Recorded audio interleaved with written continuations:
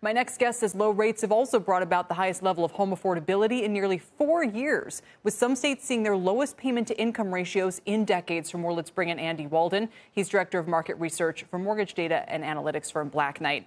Andy, it's good to have you back. A very rustic setting today, which I appreciate.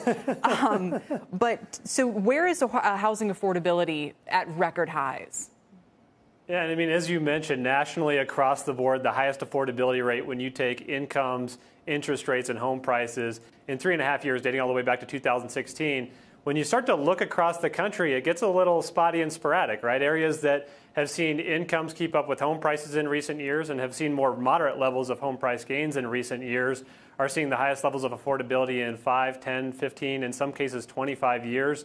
Other areas as little as 2 years. So some differences depending on where you're looking at across the country. We're showing a map. It shows Arkansas, Louisiana, West Virginia, Kentucky, Maryland, Iowa.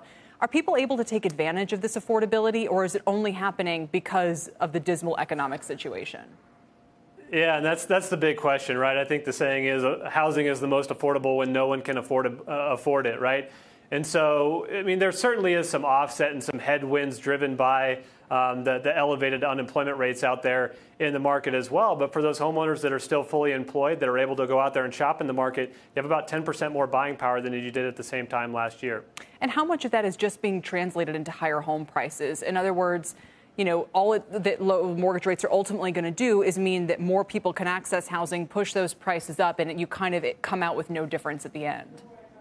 Yeah, that's the big question, right? And if you look at it dollar per dollar, you're saving about $65 per month compared to what you would have last year. You'd like to see homeowners put that money in their pocket. As you mentioned, that's not typically what happens. You typically, if you look over the last 8 years, as interest rates have fallen, home price growth has increased. Now, the good thing somewhat, I guess, about this time is we do have that elevated unaffordability level. So you have some headwinds there to home prices as well. So we may not see the home price growth that you otherwise would have seen.